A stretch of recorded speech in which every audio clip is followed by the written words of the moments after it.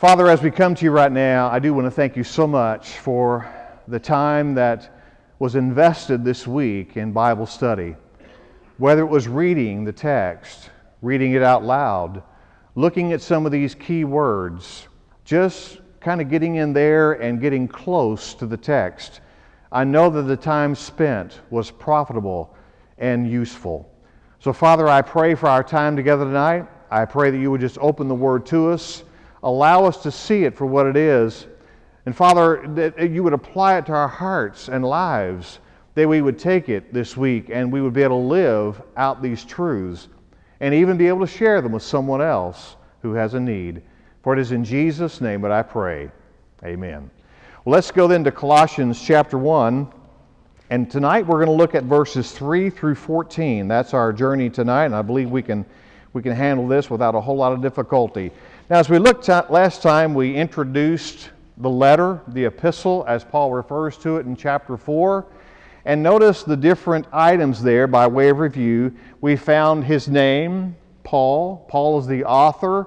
That is, except for some of the most liberal theologians around today, everybody agrees that Paul the apostle was the writer, the author of this book. His ministry, an apostle of Jesus Christ. His calling was by the will of God. His fellow companion in the ministry, his young son, the faith, Timothy, one that is very familiar to us, mentioned many times in the Word of God. His recipients were the saints and the faithful brethren in Colossae, and then his blessing of grace and peace. Well, let's read Colossians chapter 1, beginning at verse 3. Let's read all the way down to verse 14. We give thanks to God and to the God and Father of our Lord Jesus Christ, praying always for you, since we heard of your faith in Christ Jesus and of your love for all the saints, because of the hope which is laid up for you in heaven, of which you heard before in the word of the truth of the gospel, which has come to you, as it has also in all the world, and is bringing forth fruit, as it is also among you since the day you heard and knew the grace of God in truth. As you also learned from Epaphras, our dear fellow servant, who is a faithful minister of Christ on your behalf, who also declared to us your love in the Spirit. For this reason we also, since the day we heard it, do not cease to pray for you and to ask that you may be filled with the knowledge of His will and all wisdom and spiritual understanding, that you may walk worthy of the Lord, fully pleasing Him, being fruitful in every good work and increasing in the knowledge of God, strengthened with all might according to His glorious power for all patience and long-suffering with joy, giving thanks to the Father who has qualified us to be partakers of the inheritance of the saints in the light. He has delivered us from the power of darkness and conveyed us into the kingdom of the Son of His love, in whom we have redemption through His blood, the forgiveness of sins. Well, notice first of all Paul's praise for the Colossians. Now, as he's praying and praising, we see in this section here that he's praising God for these Colossian believers. And notice, he says, we give thanks. Paul penned these words down in an attitude of thanksgiving and praise to God. What are you thankful for tonight? I happened onto something in my computer this week. I don't know how long I've had this in there, probably sent to me by a friend years ago. But listen, 12 things I'm thankful for. I'm thankful for the mess to clean up after a party. Thankful for my friends who came. I'm thankful for the taxes I have to pay. Thankful that I am employed. Thankful for the clothes that fit a little too snug. Thankful that I have enough food to eat. Thankful for a lawn that needs mowing, windows that need cleaning, and gutters that need fixing. Thankful that I have a home. Thankful for all the complaining I hear about our government. Thankful for the freedom of speech. Thankful for the space I find at the far end of the parking lot. Thankful for all the people who attended church today, and I'm capable of walking. Thankful for my huge electric bill. Thankful for heat and air conditioning. Thankful for the lady behind me in church who sings off key. Thankful that I can hear. Thankful for the piles of laundry and ironing. Thankful that I have clothes to wear. Thankful for weary and aching muscles at the end of the day. Thankful that I have been able to be productive. And thankful for the alarm that goes off early in the morning hours. Thankful that I'm alive and have a reason to get up. And thankful for getting a lot of email. Thankful that I have friends who are thinking of me. Well, what are you thankful for tonight? Paul was thankful for these Colossians. He praised God in an attitude of thanksgiving for these people that he had never met. He had never been to Colossae. And yet he was thankful for them. Giving thanks was a customary greeting of Paul. Now, when Paul says we give thanks, the theologians like to discuss whether he was using the we as a general sense. You know, sometimes we'll say we are coming over, and it's just maybe I'm coming over. Paul said it could have been that was Paul saying, I give thanks, and Timothy gives thanks, and we give thanks. But he was thankful, and they were thankful to God for these Colossians. Well, notice letter A there, the direction of his praise. The direction of his praise there, verse 3, we give thanks to the God and Father of our Lord Jesus Christ. That's always where the praise goes, isn't it? We always send our praise to God. We might be thankful for other people, thankful for friends, thankful for teachers and preachers that share the Word with us, but our praise always goes to God. Letter B, the continuance of his praise. Notice what he says there, praying always for you. Now, what we have here is, as Paul is in this attitude of thankful praise and thinking about prayer, it was a continual thing. Paul must have prayed for hundreds and thousands of people. Because there are different places in the Bible where he says, I'm always praying for you, I'm always thinking of you. Now, whether he always had them on his prayer list, and every time he prayed, he always thought of these different people, he probably didn't know very many people by name in Colossae. So I'm sure he prayed for hundreds and thousands of people, generally speaking. I mean, you could pray for all the people in California in 5 minutes. It's pretty general, isn't it? But that doesn't mean that you're praying for every certain specific person in the state of California. But as we pray, and as Paul prayed, these people had such a hold in his heart that when he prayed, and as he thought about them, when he praised God for the work as it was going on around the world, he remembered these Colossian people. Notice also, letter C here, the reason for his praise, or the reasons for his praise. We're going to give you several reasons here why Paul praised God for these people. Notice what we find here in verse 4, since we heard of your faith in Christ Jesus and of your love for all the saints. Now, what is interesting here, and a good question, is how did Paul hear? How did Paul hear about these Colossians giving their lives to Christ? How did he hear about the fact that they had been given their lives to Christ and been saved? This would be a good opportunity for us to go back and kind of figure out and see how it was that these Colossians actually gave their lives to Christ. Go back with me to Acts chapter 19. Just hold the place there in Colossians. We're coming right back.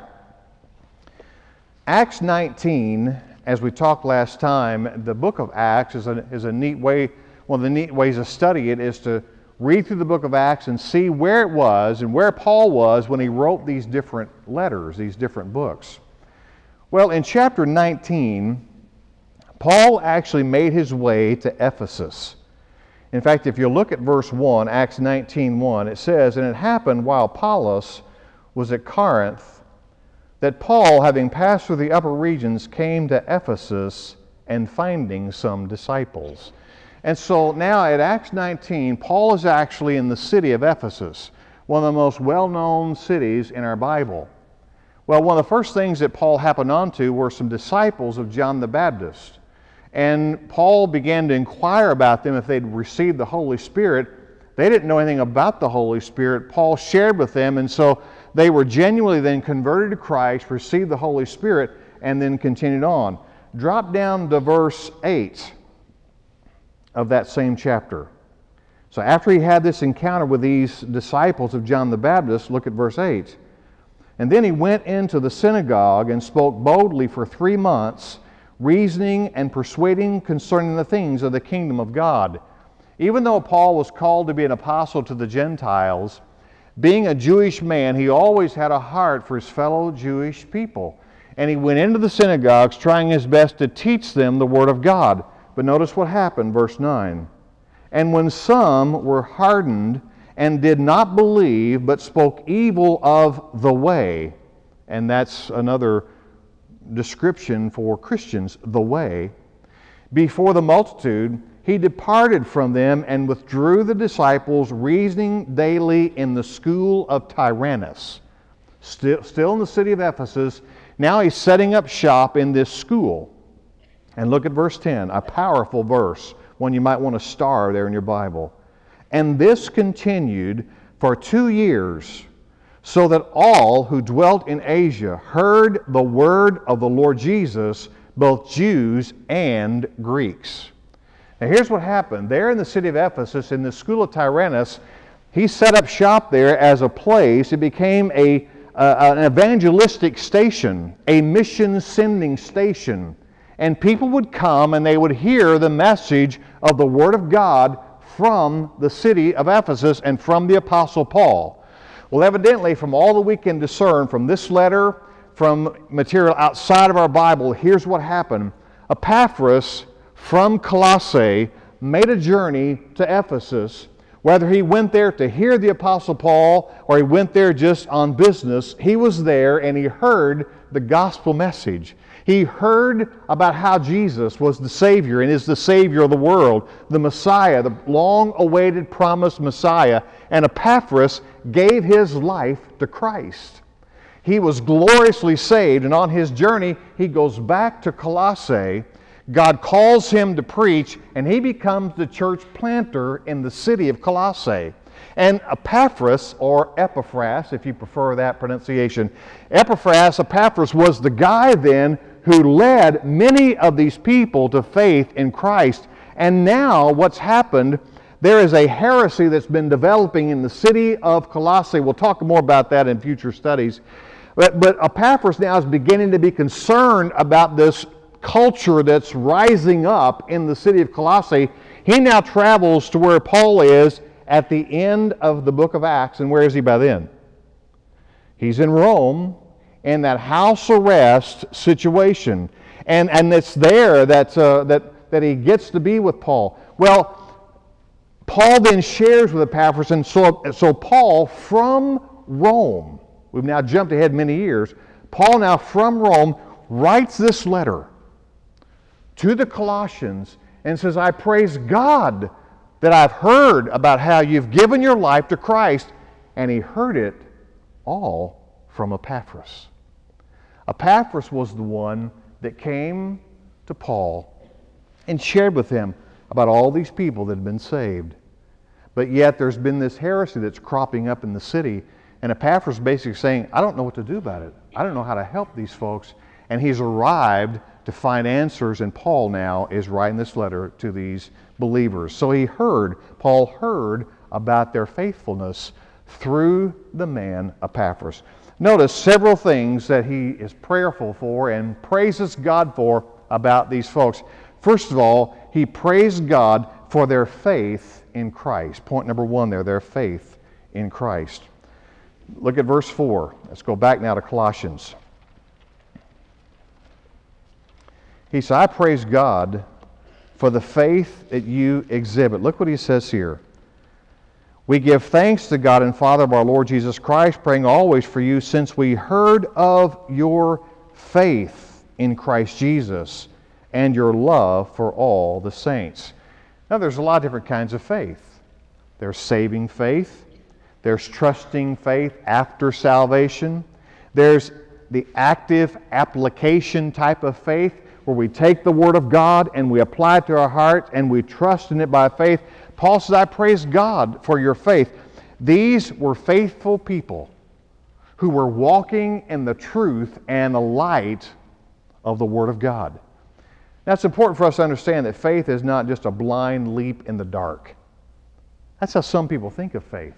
It's just believing nothing, just kind of hoping things are all. That's not what faith is. Faith is the substance of things hoped for, the evidence of things not seen. In fact, genuine faith is faith that is founded on facts and grounded in evidence and truth.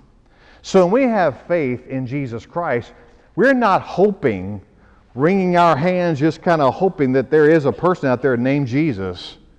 We have faith that is solid on foundational truths and facts that He is the Lord and Savior. Paul praised God for their faith. Now, it's always important that we have our faith in the right direction. Because it's not faith in faith, it's faith in the right object. Charles Spurgeon tells about a couple of guys who were out on the rapids and their boat capsized. They turned over and they were floating downstream pretty rapidly, actually heading for a waterfall. And some guys on shore threw a rope to help these guys get to safety. One guy grabbed the rope. Another guy just waved thank you because he had grabbed onto a log and thought he would be all right. Spurgeon said they both had faith. One guy put his faith in the wrong object and was never seen of again. Well, it's important that we have the right object of our faith. And of course, Jesus Christ, the Lord God, is the object of our faith. Secondly, he praised God and he was thankful for their love for the saints. Point 2 there, their love for the saints. This word love is a familiar word to us. It's agape. It's that sacrificial kind of love. When we love somebody with agape, it is a sacrificing kind of love. You love your wife, men, with an agape love. Not just a phileo love, not just because you're fellow human beings, but because you deeply love her. You would sacrifice your life for her if need be. Well, Paul said that was the kind of love that they had for the fellow saints. It was also a non-selective love. Paul says they had a love for all of the saints. So they had a genuine kind of love. Point 3 there, Paul praised God for their promised inheritance. Look at verse 5.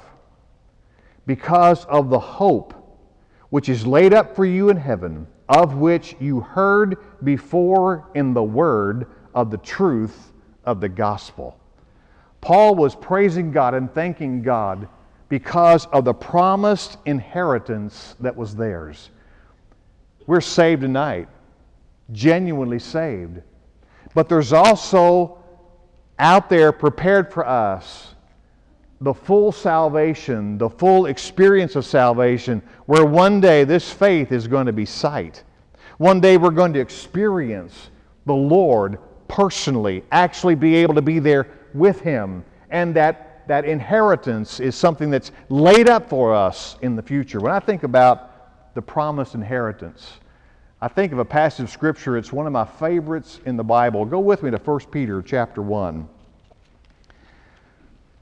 I've shared this more times than I can even count in memorial services and helping a family who's just distraught over the loss of a loved one, saved but yet separated and not able to be with them in communication. Look what the Apostle Peter says here. 1 Peter chapter 1, verse 3.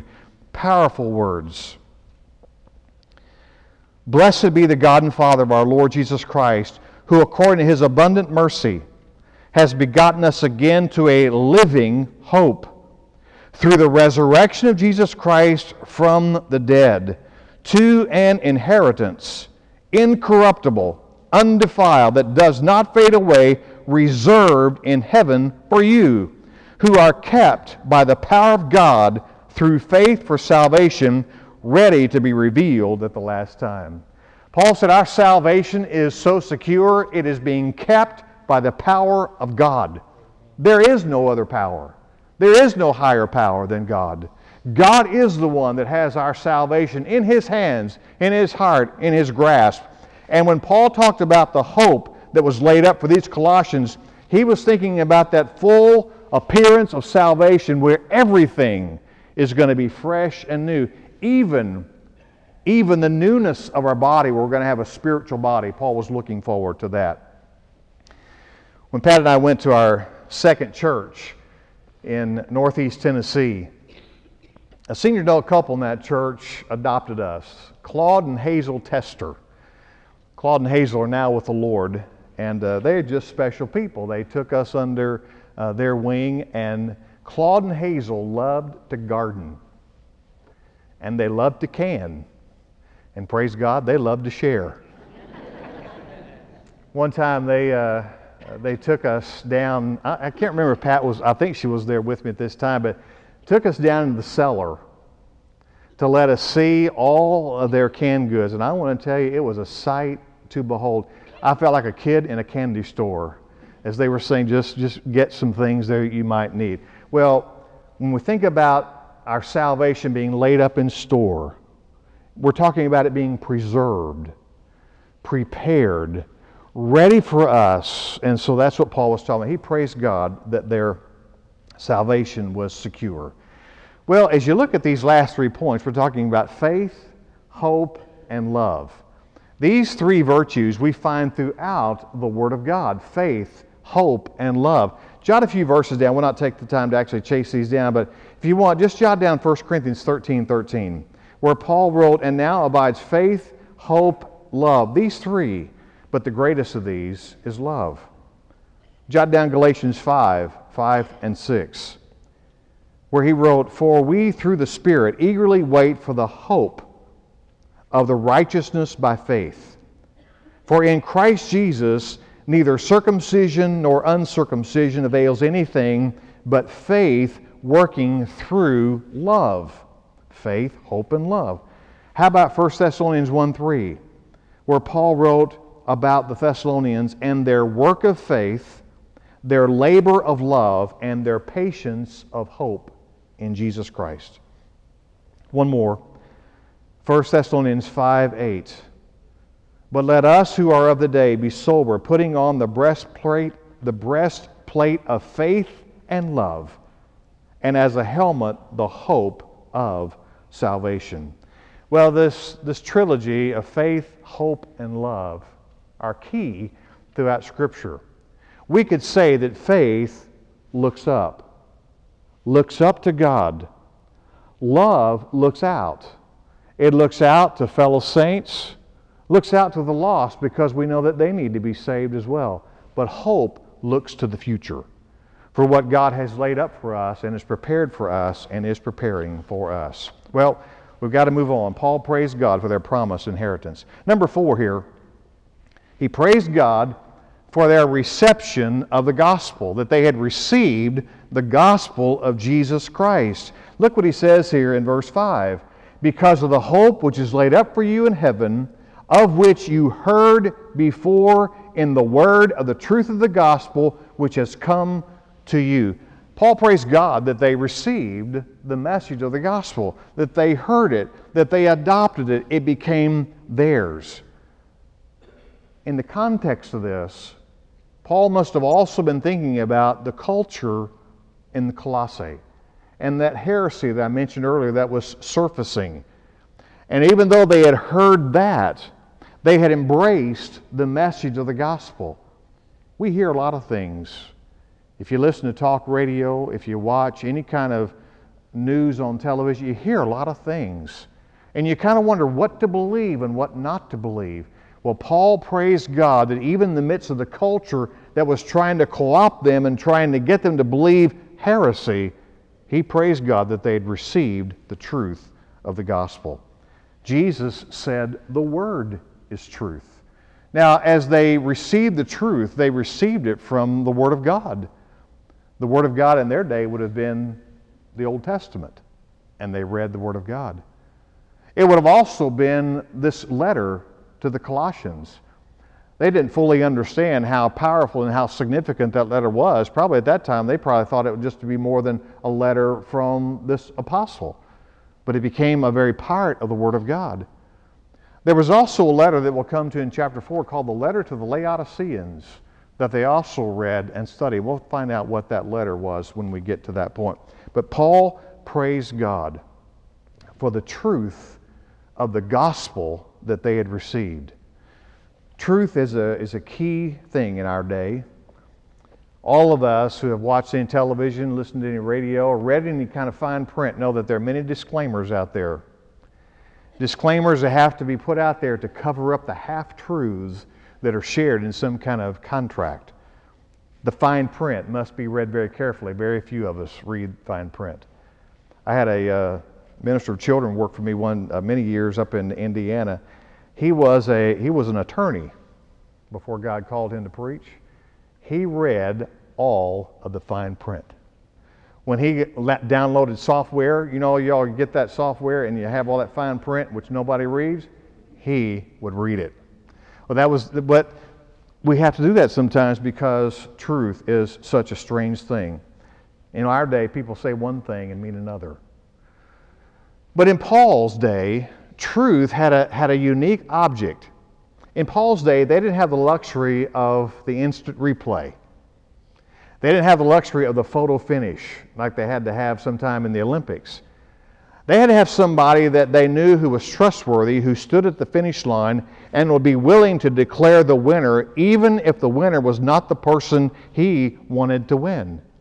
That was a truthful person. Paul talked about the truth of the gospel, these true and faithful brethren he was talking about. Well, number 5, we've got to move on. Paul also praised God for the messengers who preached, for the messengers who shared the word of God. Look at verse 6. Which has come to you, as it has also in all the world, and is bringing forth fruit, as it is also among you since the day you heard and knew the grace of God in truth. The messengers of the gospel. Well, some of these messengers obviously would have been God the Father. He's a messenger. He's the very designer of salvation, the plan of salvation. A messenger would be Jesus Christ. He's the perfect sacrifice for our salvation. The Holy Spirit would be a messenger. The Holy Spirit's the one that convicts us and leads us to an understanding we need to be saved. But certainly he was including Epaphras and fellow preachers that were sharing the Word of God with them. Number 6, also included here, the fruit they produced. Paul praised God that they were growing, they were developing, and the fruit was bearing evidence that they were genuinely children of God, genuinely Christians. Jesus said, "You shall know them by their fruit." And so the way in which that we can tell when a person is a genuine believer is by the fruit.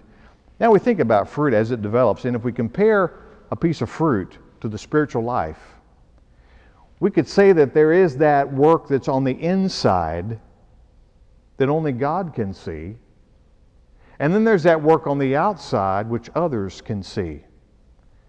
In the spiritual life, there is that work on the inside that sometimes we can't see, only God can see, but sometimes we feel that we are developing. But it's that fruit on the outside, that growth on the outside that others can see. Sometimes we feel like we're not growing. Sometimes we feel like our growth is negative, that we're backing up. But what a blessing it is when somebody comes to you and there's something about your countenance or something about the way you carry yourself that they say something. They may not say, "I recognize you're a Christian," but they say something to indicate that they recognize you're different. Paul praised God that these Colossians were bearing fruit. They were growing on the inside, which only God could see, and they could sometimes feel. But they were also growing on the outside, and others could see, and they were bearing fruit all over the world. Well, he talked about the hearing of the gospel. Let's read this again. Because of the hope which is, verse 5, because of the hope which is laid up for you in heaven, of which you heard before. Let's focus on that idea of hearing. You heard before in the word of the truth of the gospel. That word there, heard, speaks of a point in time. There's a point in time for each of you that are saved tonight.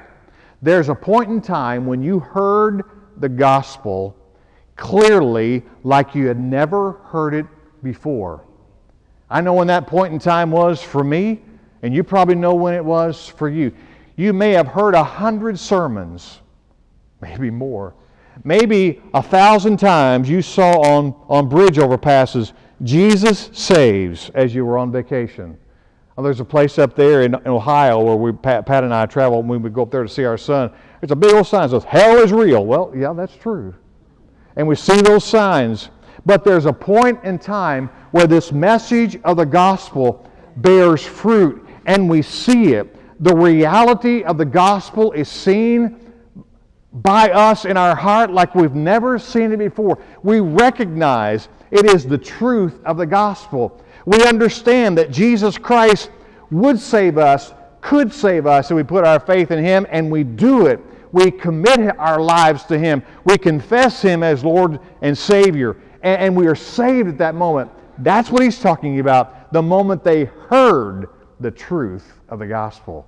And I hope and trust and believe that everybody here tonight, you've heard the gospel at that level, that you've been saved and you know it, and there's no doubt about it.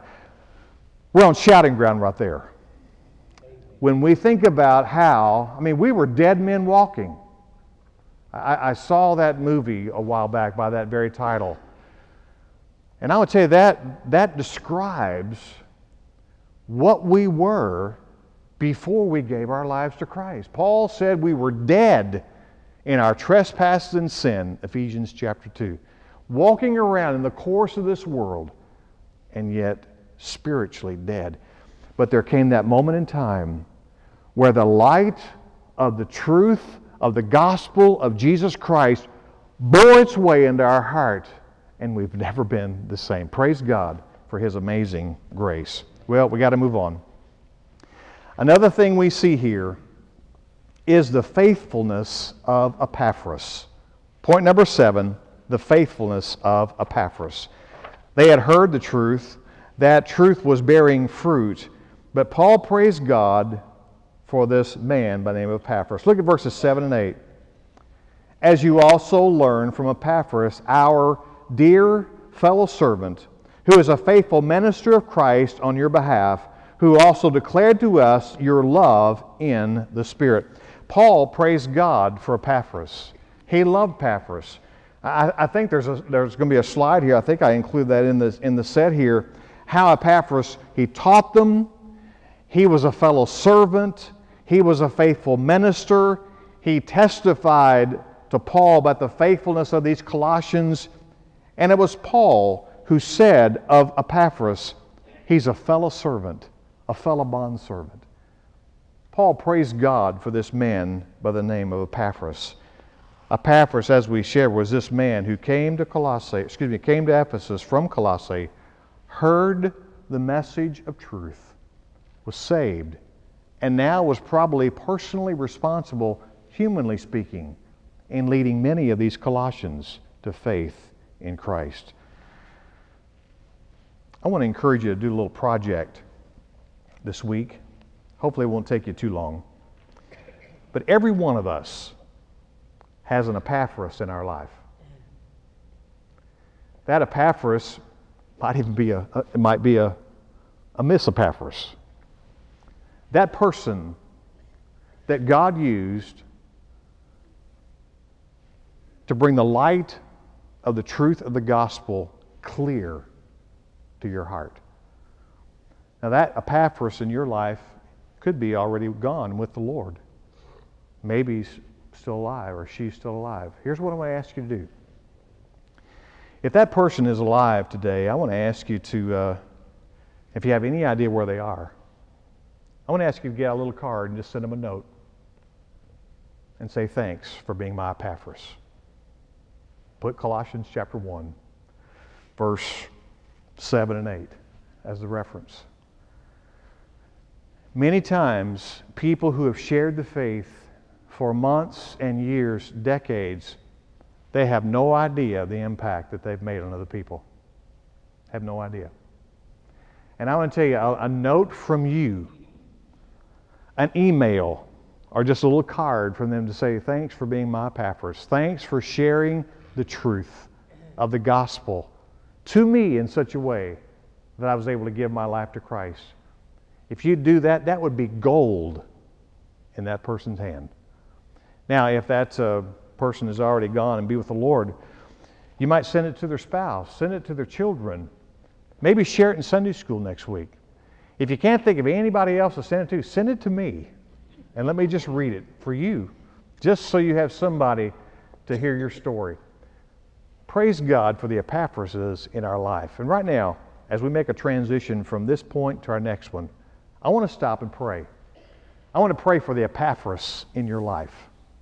And if, as I pray, and as Paul praised God for this Epaphras in Colossae, if as I'm praying an Epaphras comes to mind, there's probably, for most of us, there's probably several people that were significant. And as I'm praying, I want you to have complete liberty and freedom to open your eyes, take your pencil or your pen, jot their name down while you're thinking of them, and then try your best to contact them this week by a card, by an email. Just let them know how much you appreciate their impact. Let's pray. Father, at this juncture in our study, I praise you for the opportunity that we have to study this marvelous little book. But Father, I do thank you so much for all those people, the men and women that would fit in this category of being our Epaphras. Faithful people who not only went and heard the message of the truth of the gospel and were genuinely saved, but they shared that truth, shared it in such a way that we had the opportunity to be saved. That Epaphras might be a pastor, a Sunday school teacher, a deacon, a mom, a dad. Could even be one of our own children that shared the faith with us. Father, whoever that is, I pray, I just thank you for those folks. And if they're alive, I pray, Father, you would give our folks the ability to be able to find them and just say thanks. In a brief word, thanks for being my Epaphras. But Father, if they are gone on, they're with you. Father, if it'd be appropriate tonight, we would just ask you to say to them, thanks. Thanks for being strong in the faith. Thanks for being faithful.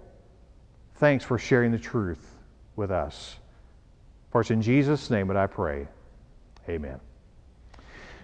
Well, let's move on. Paul not only praised God, but the second thing we see here is Paul's prayer for the Colossians. Now, a couple times in this first section we had the word prayer, but the whole idea in this first section seems to me as that Paul was in an attitude of prayer-filled praise as he was thanking God for these people. But now he's actually talking about praying for them. And so in 9 through 14 we're talking about Paul's prayer for the Colossians. Look at verse 9. For this reason, we also, since the day we heard it, do not cease to pray for you and to ask that you may be filled with the knowledge of His will in all wisdom and spiritual understanding. First of all, notice the continuance of his prayer. Again, Paul continued to pray. He prayed often for people, some by name, some by region, some by area. But he continued to pray for them. Notice, secondly, the specifics of his prayer. Several things I see here in the specifics of the prayer, there again in verse 9. First of all, he prayed that they would be filled. Look what he says there. For this reason, we also, since the day we heard it, do not cease to pray for you and to ask that you may be filled. And notice, filled with what? Filled with the knowledge of His will in all wisdom and spiritual understanding. Now this idea of being filled, if you'll pardon the pun, is filled with meaning. In the Bible, this word filled means not just to be full of food like we get sometimes, but it means to be controlled by something, to be totally controlled by something in a way that you're filled with it. Let me share with you a few references here if you want to jot these down. In John 16:6, it talks about the disciples being filled with sorrow. When you're filled with sorrow, it grips your heart like that. In Luke 5:26, People were filled with fear. Hope you've never experienced that, but chances are some of us have. Luke 6:11, the Pharisees were filled with rage toward Jesus because he healed a man on the Sabbath. And then, of course, there is that being filled with the Spirit, Ephesians 5:18. Now, Paul wanted these Colossians to be filled with the knowledge of his will in all wisdom and spiritual understanding. And I want you to see here, it wasn't he just wanted them to have knowledge. A lot of us have knowledge in certain areas. He wanted them to be filled with knowledge. He wanted the knowledge of the will of God to so be in their spirit and so be in their life that it affected them, it controlled them, it led them to be a faithful follower of Jesus Christ. To have knowledge is only of a little value. But for that knowledge to then grip your life and lead you into understanding and lead you into freedom is power. And that's what Paul prayed for these people, that they would be filled with the knowledge of God. Filled with the knowledge of God means knowing God's will, following God's will, doing God's will. Sometimes we simply want more information. I'm a guy like that. To be honest, I'm one of those guys, I'm always on the edge of seeing what else does God want to teach me? What else? God, what else do you want me to learn? What else do you want me to know? I feel like I've been so behind trying to catch up in my Christian life. I'm always out there grasping for the next thing that God wants me to know. Paul said it's not just to have more knowledge. It's to have the knowledge to be filled, to be controlled with the knowledge of the will of God, so much so that it orders your life. That's what he prayed for the Colossian believers. The powerful truth of knowing and following the will of God. Well, as we move on here, let's see what else. We've got to pick up the pace here. Notice point number 2 here. He also prayed that they would walk worthy. I tell you, this verse really gripped me this week. In fact, I just kind of claimed it as my verse for this week. Look what it says here in verse 10. That you may walk worthy of the Lord, fully pleasing Him, being fruitful in every good work, and increasing in the knowledge of God. Well, I saw that this week. I thought, if I could just live that verse, just that one verse, how amazing life would be. That you may walk worthy of the Lord, fully pleasing Him, being fruitful in every good work, and increasing in the knowledge of God. Now, the word worthy here is talking about walking worthy of the Lord. A lot of us, when we think about a scale, we think about, in our day, it's a digital scale. We step on it and it has a bunch of numbers. And it tells us how much we weigh. We don't like what it says, but it tells us what we weigh. But of course, many, many years ago, and a lot of us remember this, a scale was this kind of deal. And I remember as a kid going down to the store with my dad, and he would buy seed corn or beans, and we were going to take it home and plant it. And they would take it to the scale, and of course, if you're going to buy, let's say, 3 pounds of corn, they'd put a 3-pound weight over here, and then it'd be this little cup. And then the lady that was weighing out the corn, she'd start pouring this corn and then as more and more corn got in the cup, then the balance was even. You with me? That's the idea of being worthy. Our walk worthy of the Lord. Not like this, where we're so far away from Him and we're so down here, and certainly not here where we feel like we've just made it. We've got it all figured. It's walking worthy of the Lord. That's what he's talking about. Balance, that our practice, that I put this way, our knowledge of the will of God is equal to our practice. As we used to hear people say, that our talk matches our walk. That's the idea. Paul says, my prayer is, and my praise is, that you're walking worthy of the Lord, fully pleasing Him. He's talking about how they're growing in their spiritual life, and he praised God for their work. Now, this idea, let's read on here.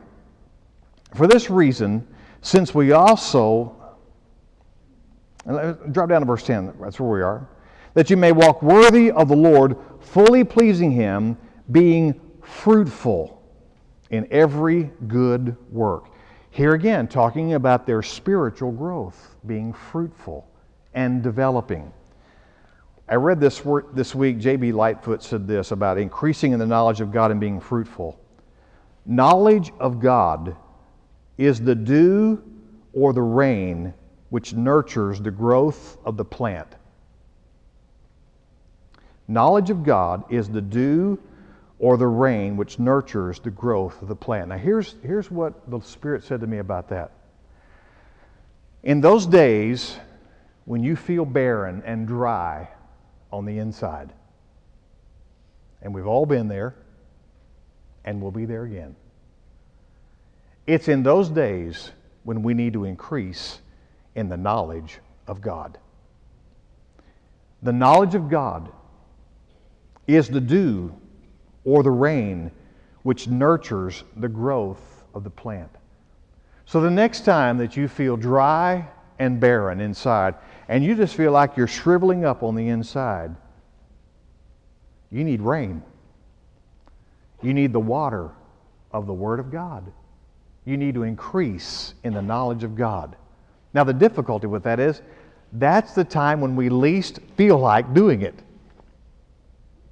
When we're dry and barren, that's the time we don't feel like reading our Bible, we don't feel like praying, we don't feel like getting out our daily bread or whatever and reading a devotional.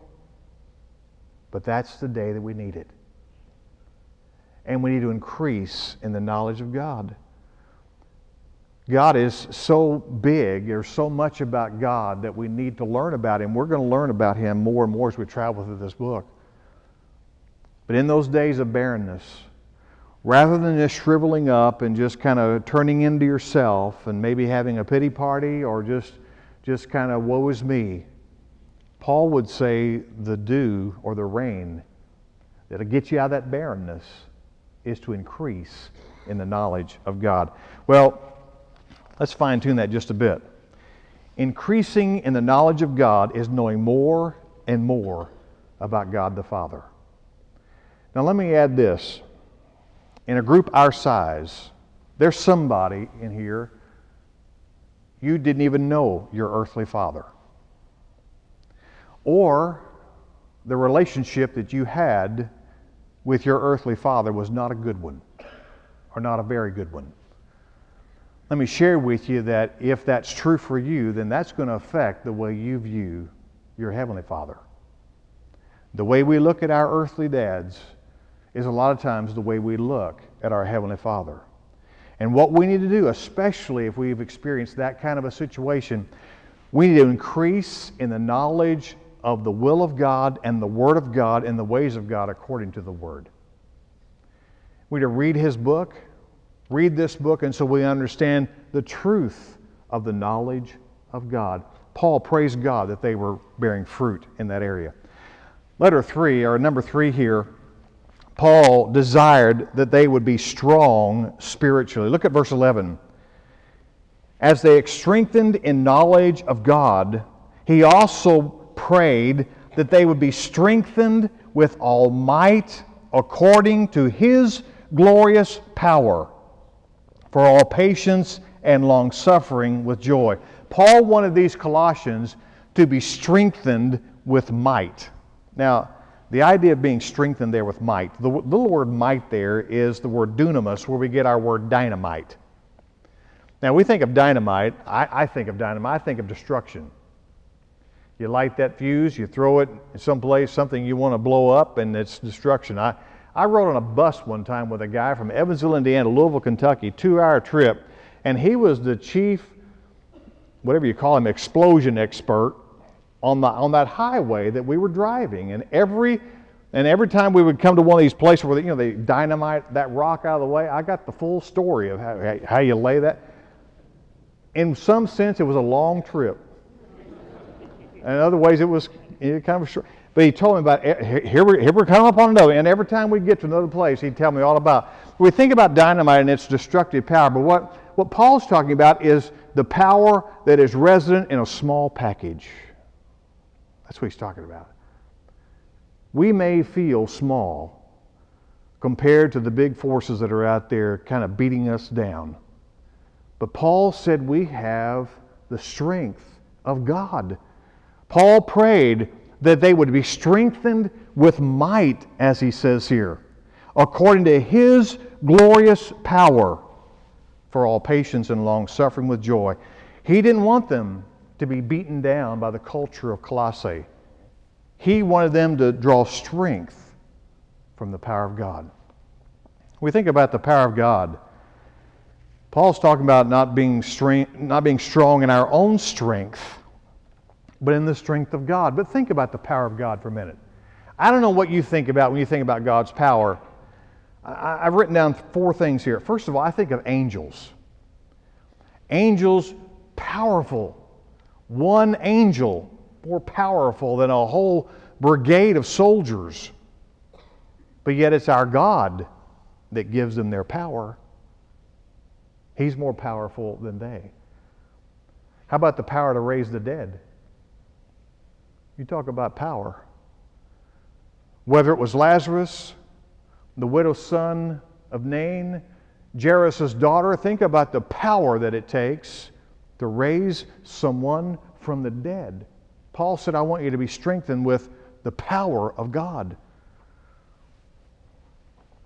There's also the power to turn back the Red Sea. I could take you to the spot where I saw the 10 Commandments for the first time. That movie. And I still remember that Red Sea just opened. And I'm thinking about the power of that. And not only just getting the water turned back, but then the Bible says they walked over on what? Dry ground. That's a miracle in itself right there. And the power of God. How about the power to create? To speak the world into existence.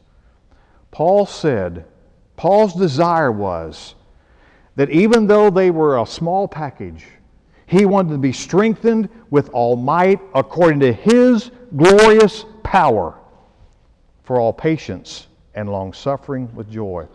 When I think of patience and long suffering, I think of that as 2 ways to say the same thing. It just talks about endurance, continuing on in the faith in the face of difficulty. But then Paul has to add this other word, with joy. It's one thing to endure, it's one thing to be patient, but to do it with joy? That's what Paul said. That's what Paul required. That's what Paul called for these people, to just keep on keeping on in the faith. Letter C, I see here in our notes, the attitude of Paul's prayer, the attitude of his prayer. Here we see, I think we see in 12 through 14, I think we see the basic, the foundation, the overarching framework of Paul's prayer life. Giving thanks to the Father who has qualified us to be partakers of the inheritance of the saints in the light. He has delivered us from the power of darkness and conveyed us into the kingdom of the Son of His love, in whom we have redemption through His blood, the forgiveness of sins. Let's talk about this attitude. 3 things I see here. First of all, Paul was thankful to the Father. Just like all praise goes to the Father, all thanksgiving goes to the Father. He praised God. He thanked God for what they were doing. Secondly, he was thankful for His grace, for His amazing grace. And number 3, he was thankful for His deliverance, how He delivers us and gives us freedom. The word deliverance here actually speaks of rescue, to rescue from darkness and to take us into light. 3 things that I see here in this idea of deliverance. First is the word illumination. We talked about illumination last week. Let's talk about it a little bit more. It says here, look what he says in verse 13. He has delivered us from the power of darkness. Now, the way He delivered us from the power of darkness is by illumining us, letting us see ourselves for what we were as lost people. I tell you, that's a painful experience when God really just kind of pulls back and lets us see ourselves naked and undone before Him. How many of y'all ever had your eyes dilated? You know, a lot of us are light sensitive. I am genuinely light sensitive. I'd rather try to eat a box of nails than have my eyes dilated. But the light, that bright light, I think sometimes the doctor has fun with this. But anyway, the bright light that they shine in our eye allows Him to be able to do the work that He needs to do and to see what He needs to see in our eyes. As painful as that experience is, that's kind of likened to the light that God shines on us as lost people and brings us to the point of our need for salvation. He says He's delivered us from the power of darkness. The idea here is being transported, exchanged, moved from one place to another. You remember in the study of Daniel, we talked a little bit about Antiochus Epiphanes and how he was such a dreaded man. He was such a bad man. But the historians tell us that Antiochus Epiphanes actually transplanted 2,000 people from Babylon to Colossae. And so from the history books of Colossae, they would have known all about what it means to be translated or transported, to be illumined. So the idea here, the painful work. Well, the second thing, that takes us to point B here in salvation. The work of God in salvation. Look what he says here. He has delivered us from the power of darkness and conveyed us, transported us, translated us, convened us, conveyed us into the kingdom of the Son of His love. And that speaks of salvation. Several years ago, many years ago now, I was in my first semester at seminary in Fort Worth, Texas. The class was Baptist history. There were probably about 65, 70 guys, men and women in this class. And the teacher at the particular time, on this particular day, was discussing salvation and the salvation views of some of our Baptist historians. And he decided to do something today, or on this particular day, that was very impactful for me. Here's what he did. He went around the room and looked at each one of us, stood in front of each one of us, stuck his bony finger out in front of each one of us, and said, "What comes first, faith or salvation?" And we had to answer him audibly. Faith or salvation? Faith or salvation? He went around, asked every one of us that question. Now, if you were in that class, what would you say? What comes first, faith or salvation? That's what almost all of us, except one guy. I think he probably flunked the class, and he knew what the answer was supposed to be according to what the... And when we got finished, by all of us saying faith comes first and then salvation, you would have thought we kicked his favorite dog. I mean, he was livid. He said, there's only one man in this whole room that knows how God works in salvation. How can a lost man have faith? Of course, salvation comes first and then faith. Well, my professor was wrong. My professor he lost that job, and he's lost a couple since then. Because what my short-sighted professor failed to remember is, as our brother Gerald just said, for by grace are we saved through faith. And that not of ourselves, it is a gift of God, not of works, lest any man should boast. Friend, I want to tell you, the whole thing is a work of God. Salvation is a gift of God. The grace to believe is a gift of God. The faith to believe is a gift of God. It all comes from God. And my poor little short-sighted professor failed to remember that simple truth of the Word of God. Paul said, to be saved, to be delivered, not only requires illumination, it requires salvation. Paul said he praised God that He has transported us, conveyed us into the kingdom of His dear Son. Finally, the word redemption. Look what he has here. Verse 14, in whom we have redemption through His blood, the forgiveness of sins. Three things here you might want to jot down. I don't think they're on your screen. First of all, the bondage. We think about redemption, it is a purchasing us out of bondage. We were in bondage. We were in the slave market of sin. We were sold like slaves to sin as lost people. That was the bondage. The payment, Jesus Christ crucified. That was the payment. The purchase price, His blood. His precious blood. As Paul said to the Corinthians, you're not your own. You've been bought with a price. Jesus Christ bought us and paid for us. Well, Paul praised God for these people. And he prayed to God for these people, for their faithfulness. We've talked about grace a little bit tonight, and God's grace and faith to believe. We often sing that song, God's Amazing Grace. Why is it amazing? Why do we call grace amazing? Well, because it works. That's amazing. Because we had the opportunity to receive it. That's amazing. But it's also amazing because it brings total clarity to the salvation plan of God. Most of us probably have been in some sort of a maze before. A corn maze or a maze of hedges. And a maze like that is just a place of confusion, and we're just trying to get out. Just trying to find the way out of here.